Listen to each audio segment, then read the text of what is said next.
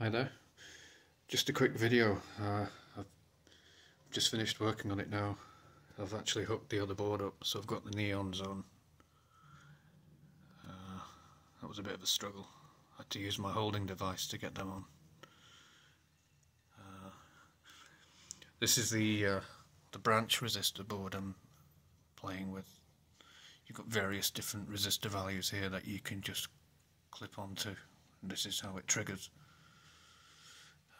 Everything's beta matched, right down to the coils as well. That's the timer, 555. So what I'm going to do is I'm going to be releasing a schematic on this, hopefully within the next few days, showing exactly what I've done.